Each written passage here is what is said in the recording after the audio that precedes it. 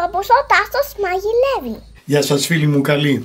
Καιρό έχουμε να κάνουμε ένα ψωμάκι. Θα σας κάνω ένα πάρα πολύ εύκολο ψωμί. Συνήθως την Κυριακή δεν βρίσκουμε φρέσκο ψωμί στους φούρνους. Το προετοιμάζουμε στο τσακ μπάμ από το Σάββατο το βράδυ και το πρωί της Κυριακής έχουμε φρεσκότατο ψωμάκι ή σαντουιτσάκια για το πρωινό μας. Τα υλικά θα σας τα γράψω ως συνήθως κάτω από το βίντεο και στην ιστοσελίδα μου παππού.com ή grandpa.com. Θα κάνουμε μία λακκουβίτσα μέσα στο αλεύρι. Δεν χρειάζεστε ούτε μίξερ, ούτε μηχανές, τίποτα. Είναι τόσο απλό. Θα ρίξουμε μέσα λίγο νερό. Περίπου το μισό. Θα ρίξουμε όλο το λάδι, ελαιόλαδο και θα ρίξουμε μέσα και τη μαγιά. Μέγεθος όσο ένα ζάρι περίπου που παίζουμε τάβλη. 2 γραμμάρια για όλη αυτή την ποσότητα. Θα την τρίψουμε λιγάκι εδώ μέσα. Η μαγιά που έβαλα η νοπή ήταν 2 γραμμάρια. Εάν το κάνετε με ξηρή μαγιά θα βάλετε τη μισή ποσότητα, δηλαδή 1 γραμμάριο. Θα την ανακατέψουμε να λιώσει λίγο η μαγιά. Δεν χρειάζεται να περιμένετε να ενεργοποιηθεί. Θα ενεργοποιηθεί ούτως ή άλλως γιατί θα περιμένει μέχρι αύριο το πρωί. Το αλεύρι που χρησιμοποιώ είναι σκληρό αλεύρι, αυτό που κάνουμε τσουρέκια. Αν δεν βρείτε μπορείτε να το κάνετε και με αλεύρι για όλες τις χρήσεις, δεν θα έχει μεγάλη διαφορά. Τώρα παίρνουμε λίγο αλεύρι από τα τυχώματα και το ενσωματώνουμε στο νερό. Θα ρίξουμε και το υπόλοιπο νερό και τώρα ανακατεύουμε. Θα ρίξουμε περιμετρικά τώρα και το αλάτι και εξακολουθούμε να το ανακατεύουμε ώσπου να αφομοιωθεί το αλεύρι. Δεν θέλει ζύμωμα καθόλου, μόνο ανακάτεμα. Αυτό ήταν. Τέλος. Θα το σκεπάσουμε με μεμβράνη και με μία πετσετούλα από πάνω. Θα μείνει εδώ όλη τη νύχτα, σε θερμοκρασία δωματίου. Τώρα καλοκαίρι είναι, μπορεί να φουσκώσει πολύ, δεν μας πειράζει αυτό καθόλου, αλλά σίγουρα θα μείνει εδώ πέρα για ένα 8ωρο με 10 ώρες.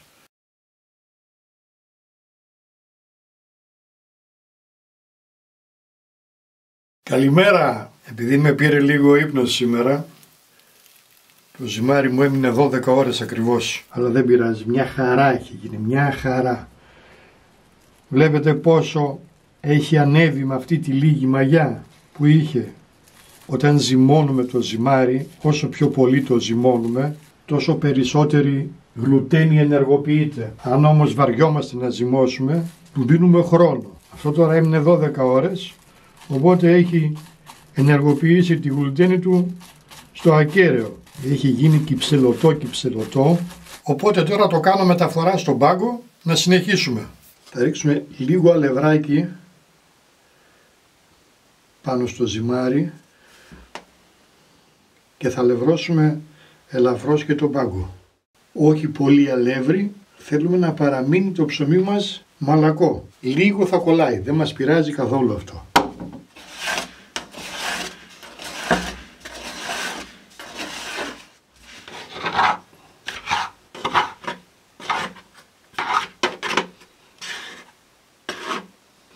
Κάνουμε κάνα 2 διπλώματα, ίσα να μην κολλάει. Δεν θα ζυμώσουμε ούτε σήμερα. Είπαμε αυτό είναι ψωμί χωρίς ζύμωμα. Ίσα να μην κολλάει πολύ. Αυτό τώρα μπορούμε να το μοιράζουμε σε μικρά κομμάτια, να κάνουμε σάντουιτς ή να κάνουμε ψωμάκι. Όπως θέλουμε. Δεν υπάρχει εδώ πέρα κανένας όρος. Κάντε το όπως νομίζετε. Εγώ θα κάνω και σάντουιτς αλλά και ψωμάκια. Θα το κόψουμε τώρα, είπαμε ό,τι μέγεθος θέλουμε. Αν θέλετε τα ζυγίζετε, αν θέλετε τα κάνετε με το μάτι, όπως νομίζετε. Αλεύρι χρησιμοποιούμε πολύ λίγο, ίσα να μην κολλάει. Αν τα κάνετε σαντουιτσάκια, 100 γραμμάρια ζυμάρι φτάνει για το καθένα. Έχω χωρίσει εδώ 6 κομμάτια. Είναι περίπου 100 γραμμάρια το καθένα. Αυτά θα κάνω σαντουιτσάκια, ό,τι πρέπει για πρωινό.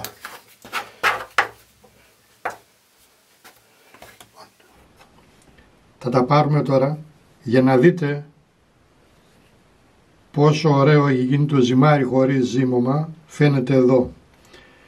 Έχει ενεργοποιήσει αρκετή γλουτένη χωρίς να ζυμωθεί. Το διπλώνουμε λιγάκι έτσι προς τα μέσα. Έτσι 5, 6, 7 φορές τέλος πάντων.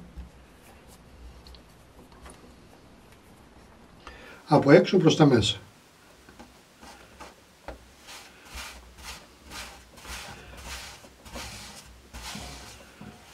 Θα του δώσουμε τώρα το σχήμα που θέλουμε. Θέλετε στρογγυλό, θέλετε οβάλ, θέλετε στενόμακρο, ό,τι θέλετε.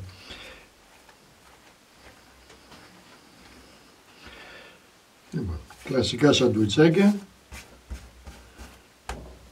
Λίγο αλευράκι εδώ κάτω για να μην κολλάει πολύ. Πάντα λίγο το αλεύρι.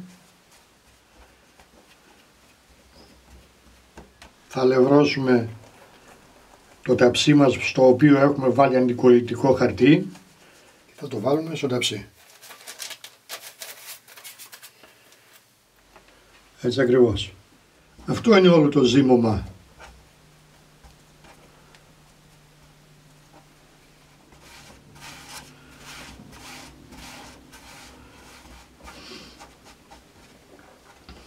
Τα δίνουμε, είπαμε, το σχήμα που θέλουμε και τα βάζουμε στο ταψάκι.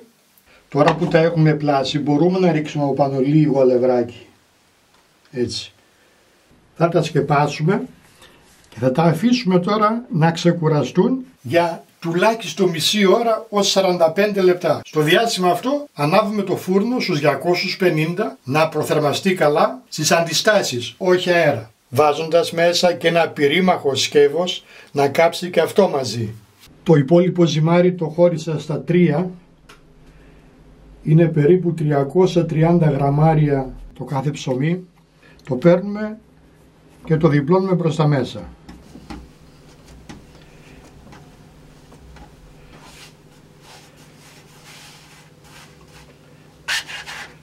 Και το τοποθετούμε γι' αυτό στο ταψάκι, στο οποίο έχουμε βάλει από κάτω αλευράκι.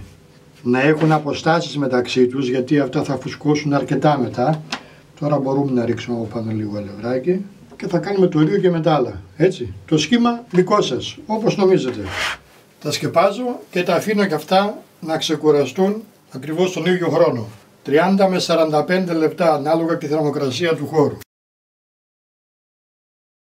Λοιπόν, τα άφησα και ξεκουράστηκαν για 45 λεπτά ακριβώς.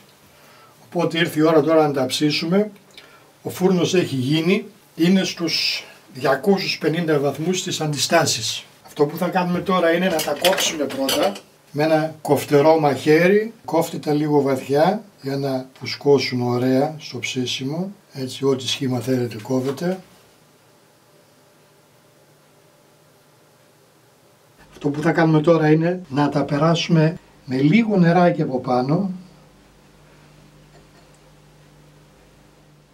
Μπορούμε να τα ψεκάσουμε άμα έχουμε ψεκαστήρι αντί το πινέλο. Για θέμα χρώματος ρίχνουμε τώρα λίγο αλεύρι σε κάποια σημεία. Έτσι. Και πάμε για το φούρνο.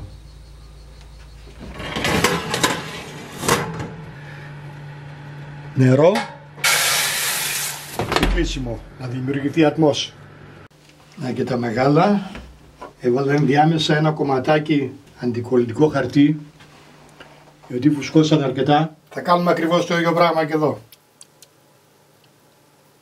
Θα το περάσουμε και αυτό με νεράκι. Το νεράκι είναι για να μην βγει πάρα πολύ σκληρή κόρα. Τραγανή μεν, αλλά όχι σαν πέτρα. Σε κάποια σημεία πάλι λίγο αλευράκι. Πάμε για φούρνο. Έτοιμη φουρνιά.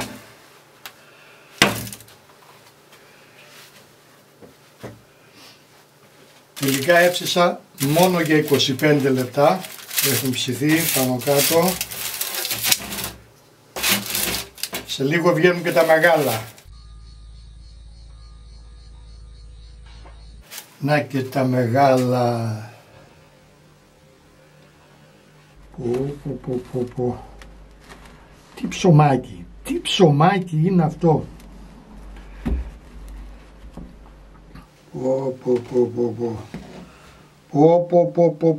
Πω.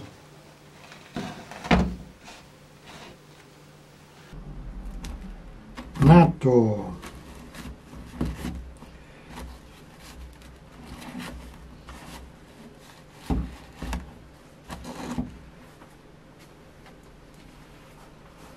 Όλα αυτά που βλέπετε με 1 κιλό αλεύρι. Δεν γίναν τέλεια. Λοιπόν, και ψωμάκια όμορφα έχουμε φτιάξει, χωρίς να έχει γίνει πέτρα η κόρα. Είναι τραγανά απ' έξω, μαλακά από μέσα.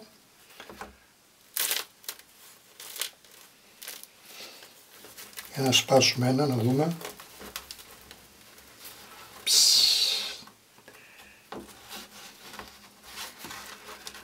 Για να κόψουμε και ένα, να δούμε τι λέει.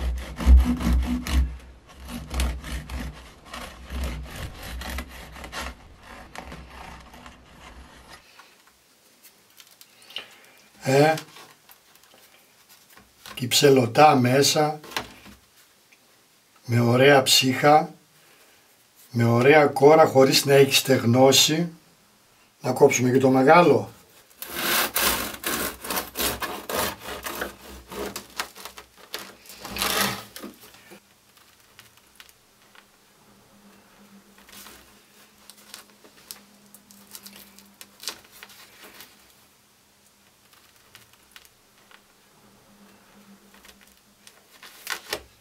Φανταστικό ψωμάκι.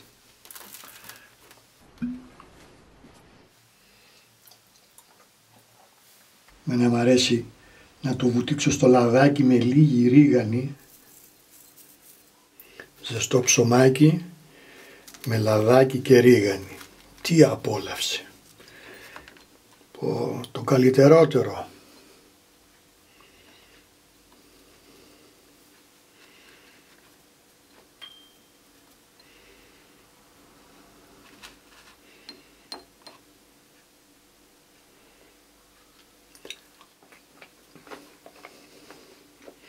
Άμα είναι και το λάδι καλό.